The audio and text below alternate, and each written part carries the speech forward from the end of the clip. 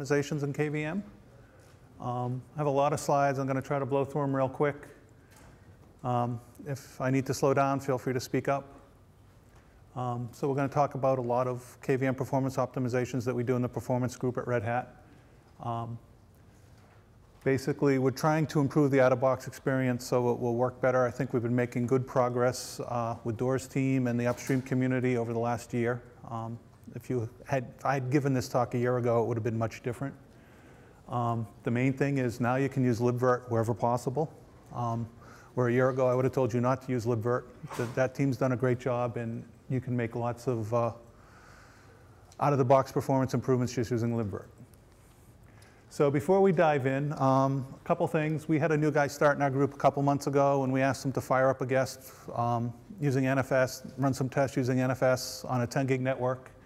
And he was getting about 35 megabytes per second.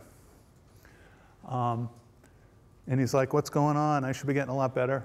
And we're like, yeah, you should. But I want to use this to illustrate a couple things. The original presentation I had pulled a lot of this from was actually OpenOffice, so when I'd click through, things would pop up. Now they sort of all show up. I'll use a green arrow because with the performance, sometimes we use time, and with time you want lower is better. So I'll try to use a green arrow everywhere to show which is better, so I don't have to keep saying it. And I'll add other things as we go. Quick agenda, I'll let you read it. You can read it quicker than I can. So this lists the performance improvements that the community has made over the last year or so. Again, I'll let you guys read it, and we'll try to touch on most of these as we go. So hopefully you've not forgotten this already. This was specified, this problem was caused because he didn't specify the OS at creation time. With Virt Manager, again, a plug for libvirt, if you will, if you specify the details, you will get, come in, we say use Red Hat 6, because that's what we do.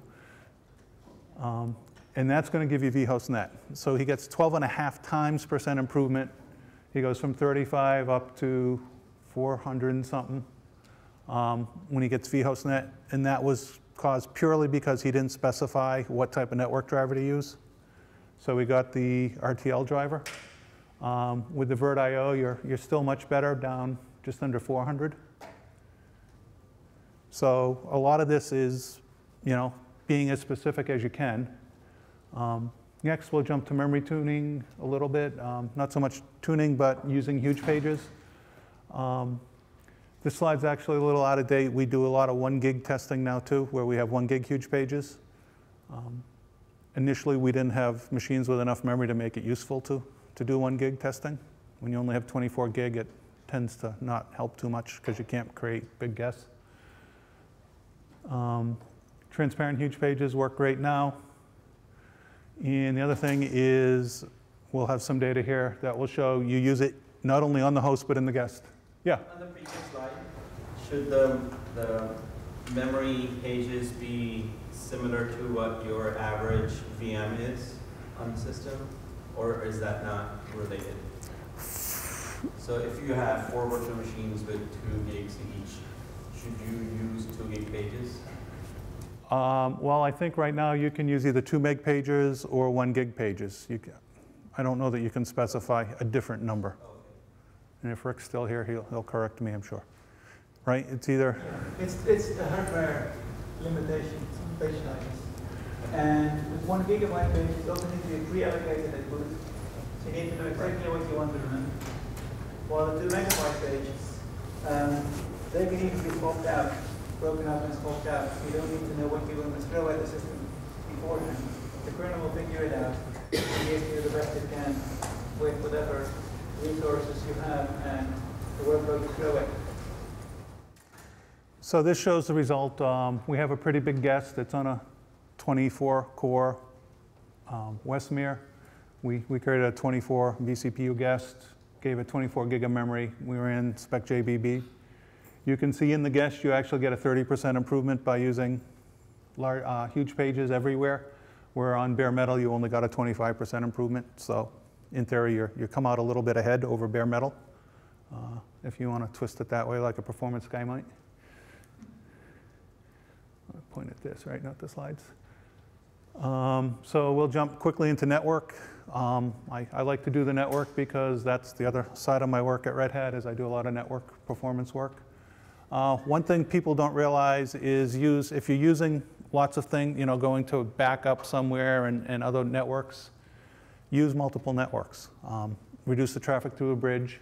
One thing with Linux is a problem called ARP flux that lots of people run into from the customer cases we get. Basically, Linux, you can give it an IP address, but it's going to look up the MAC and say, oh, I know this machine, and I can get to it through this interface. I can get to it through your 1 gig interface instead of your 10 gig interface, and it will push traffic that way. If you go and set ARP filter, you won't run into that problem for the most part. If you are doing backups or something, you can kick up your MTUs. You can do that. With the newer kernels, it works all the way through now. Back in the early days, you had to set it everywhere, but nowadays you can click it through. And you don't need a bridge, physical hardware to do inter-node stuff, and you can really kick the MTU up because you're not limited by hardware. So VirtIO, are most people familiar with the VirtIO architecture, or just the people I work with all the time? So basically, the default VirtIO, there's a quick drawing of it. So you're going through QEMU to go into the guest. So the problem is you get a context switch every time you do that. And it hurts throughput a little bit, but it really shows up with latency. On this graph, it's time, so lower is better. The dark blue line is the host, and the yellow line is VirtIO.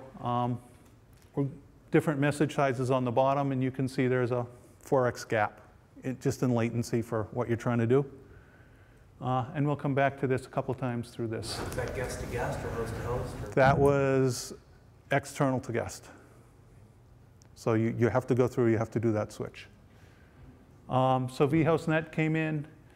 Basically, you can see you move QEMU off to the side, you're going right in. A couple other talks, they were talking about using the vhost already, so we won't get into that a lot. But you can see without that extra copy, the latency is way down. Still not as good as we'd like. This graph, take a second to explain it. Basically, each 2 sets of bars is 1 data set. And it's VirtIO versus vHostNet. And the stacks are different operating system times. So you can see basically what I'm trying to show is the vHostNet uses no user time, which is the red, or the top one for those that can't see red. What's the benchmark? This was just TCP stream, netperf. No. So, and measured CPU time. And this is all 10 gig network.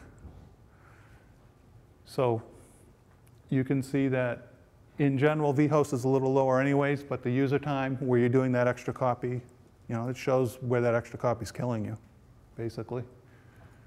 Another way to look at it is I said, okay, megabits per second over CPU time, or CPU, cycles. So the red line would be vHostNet, so you're more efficient, essentially. Am I going too fast, or? So next, we'll get into device assignment and SRIOV. We've touched on that a couple other talks already. And this time I presented a little different. You can see just side by side with SRIOV. You have the virtual devices. We get into the talks here. There's a lot of similarities between the two, but basically SRIOV allows you to use the device across the host, where direct device assignment will only let you use it for that guest. You can't use it anywhere else. And this is the verbiage for SRIOV. Technically, we say you can't live migrate it, but if you really know what you're doing and Chris helps, you can. So back to one last time for this graph. You can see the latency with SRIOV is much lower still than even the vHostNet. You're getting close to bare metal. And what tweakings did you do with the guest?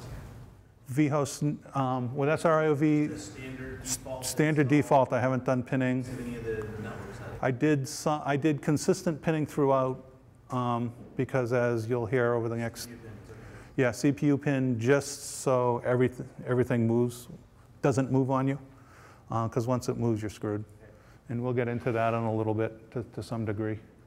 But basically, it's a 16-core machine and 4 vCPU guests, so if you let it move, then 10G network. 10G network. BFs. Yeah, this was probably the Intel card, the Niantic. Yeah. So basically, the other advantage of device assignment or SRIV is you use the native driver in the guest. With SRIV, a lot of the companies now are coming out with virtual specific function devices and drivers. Yeah. Was the kernel preempted or voluntary preemption? Excuse me? Was the kernel built for preemption or voluntary preemption, or what kind of? It was a Then RHEL 6. stock RHEL 6 kernel, yeah. Sorry. Question was preemption or not? So RHEL 6 hosting the guest? Yes. Would have been 6.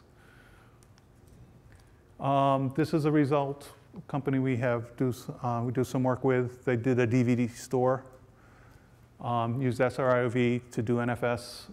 Again, here higher is better, but with bare metal they were up at 92. When they used SRIV, they're at 86 with just VirtIO net, I believe it was.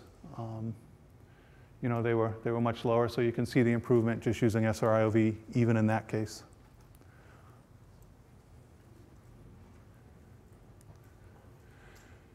So let's get to I/O. Basically, even though you're in a guest on the host, you still want to do a lot of your basic tuning that you do for I/O. I'm not going to get into the details here. It's fairly standard Linux. Just want to make sure I mention it. Some tests we run, we use low-level tests to start, micro benchmarks like I/O zone.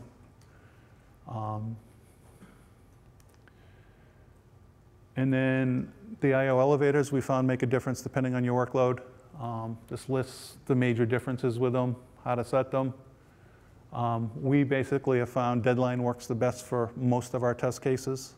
But with any of this, it really depends on your workload and your use case. So I would always recommend, try our suggestions, but don't come back and say, well, that didn't work, because we might say, oh, if you're doing that, yeah, it won't. If that made any sense. This shows I/O elevators.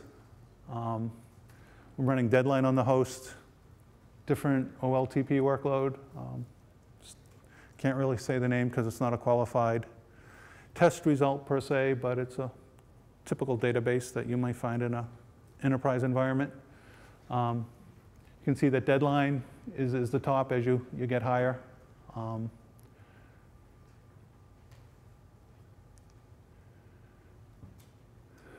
So caching, brought up a little discussion on this earlier. Lots of times we recommend people go with none. Where right through, it's going to get written to the page cache, but also confirmed on the disk before it returns. We typically tell people not to use write back because there's data integrity issues with it. If your host crashes, then you've lost whatever's there. This result, a little bit canned, if you will. We use Fusion I/O cards, which can do high rates. But it shows as you go from 10 users, 1 guest to 4 guests, you get a big improvement with cache equals none. We made sure that when we went to 4 guests, we were using all the available memory, or most of the available memory. Well, that's not really phrased right, but we made sure that things were going to get flushed out of page cache quicker when you went to 4. We weren't using all the available memory. But basically, our philosophy is give the memory to the guest, let them decide what to do. Don't rely on the page cache in the host for lots of VMs. If you do a single VM, it might make sense. Is there a deadline schedule, right? Yes.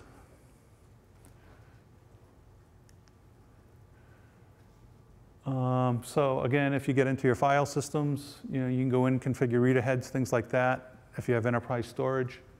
Going to talk about async I/O a bit. There's some new support in there recently. So here we use threaded versus native, where threaded is the default. This was, again, the OLTP workload. to a file system, but we treat it like it's block I/O. We use direct I/O, not direct I/O, sorry, but we treat it more like a block than a file system, and you can see that native comes out ahead. Again, you're depending on the exact file system you're using, your results may vary. And if we think back for 5 minutes ago, maybe, for the network device assignment, we've actually been using it with block devices too. Basically, we pass a SCSI controller, HBA, into the guest, tell the guest it owns it. So this is a SAS workload where it takes time to load, where it's timed, so lower is better.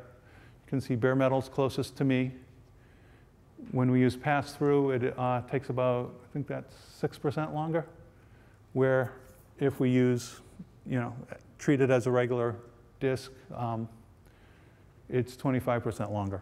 So a couple years ago, we also demoed at the IDF with one of the vendors, SRIOV, but with their controller. But they actually never published that. They demoed it, but never published it. I think it's more the return on investment for the block people. So NUMA, we've heard a bit about NUMA today. I think we'll hear more tomorrow.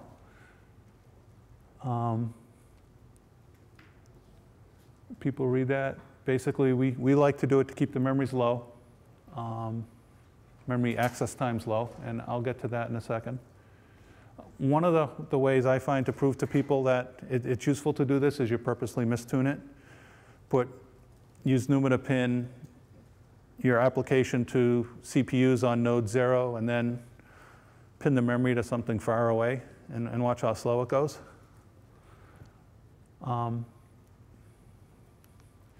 So this is the output, chopped output of NUMA CTL -- hardware. It's called the slit table. In the blue, you can see between nodes 2 and node 1, your times. Basically, 10 is normalized to 1. So it says anything going from node 2 to node 1, where the 22 is takes 2.5 times longer to happen for a memory access. And this is an 8-node system, 8 NUMA node. So it's a little bigger. If you're on a smaller system, it might not be as dramatic.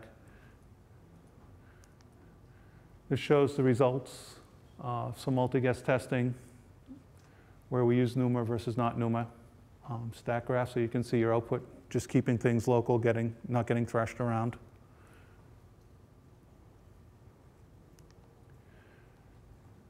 Okay, processor details. This is some work that we're doing now.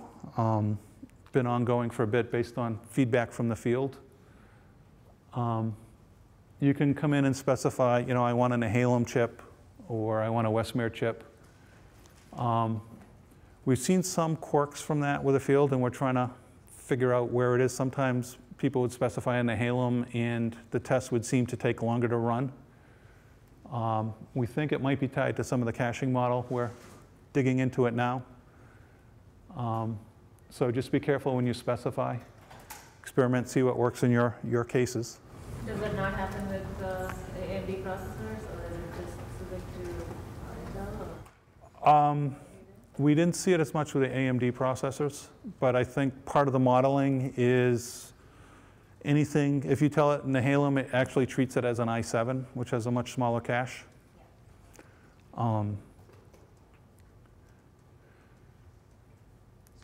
Would you use things like QMU64 or something like that? Yeah, and really, we've done, I don't have the data with me because we don't have a complete set, but basically we did like LM bench, and Nehalem comes out much better there than the QMU64, but there were other cases we had done with Java workloads and some stuff we got from customers where the QMU64 actually outperformed Nehalem. So it's trying to find the right cache size test to go in and see, because we've hacked a version that we can go adjust the cache as we want. I'll be happy to explain offline why QMU64 is not a good pick. But, Yeah, we have, I mean, stick to the official virtualized CPU model. But we do not have the design, so we have a break, and over that break. over a beer.